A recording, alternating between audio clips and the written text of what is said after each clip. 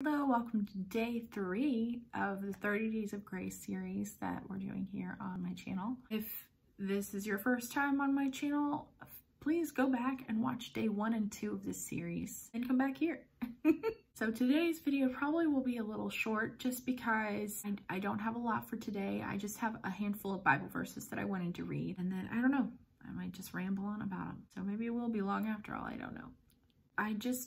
I was reading a Bible plan from the YouVersion Bible app. I remember it talking about in the Bible, grace is often paired with other things in the Bible. And so I kind of wanted to hone in on specific Bible verses that do that, where grace and.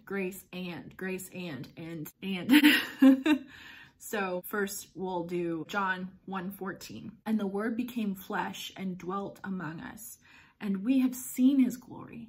Glory as of the only Son from the Father, full of grace and truth. And I think that is a way that we are called to live, with grace and truth. Treating people in a good way, in a way that they don't often deserve, with favor, but also with truth. Because sometimes you need to tell people a specific truth in their life, a specific truth that combats a specific lie they may be believing, or just shining a light on something that they are not aware of. So I think those things go hand in hand. You need both, especially in your walk with God and interactions with people, because that's how God deals with us. He deals with us with grace and with truth, because the Bible says that he disciplines his children, but he also shows us so much grace on a daily basis. Like I talked about on day 1, I'm breathing. God didn't have to do that.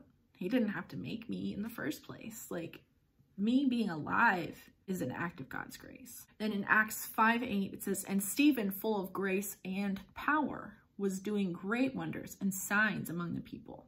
I like that, grace and power. And I mean, that's awesome. Like grace and power working together. Yes.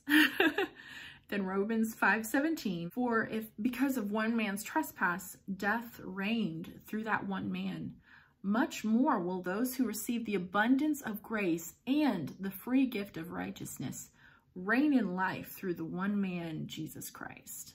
The abundance of grace and the free gift of righteousness. That's good stuff. Titus 1:4, to Titus, my true child in a common faith, grace and peace from God the Father and Christ Jesus our Savior. Grace and peace. In 2 Peter 3:18, but grow in the grace and knowledge of our Lord and Savior Jesus Christ. To him be the glory both now and to the day of eternity. Amen. Grace and knowledge. That one is interesting to me, and I really want to learn more about that. Grow in grace and knowledge of our Lord.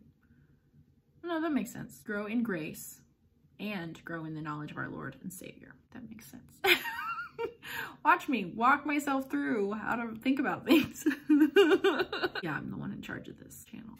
So I will list these Bible references in the description down below. So today I referenced grace and truth, grace and power, the abundance of grace and the free gift of righteousness, grace and peace, and grace and the knowledge of our Lord and Savior, Jesus Christ. It's good stuff. I will see you tomorrow for day 4. So story time number 2 in our 30 Days of Grace series. See you then.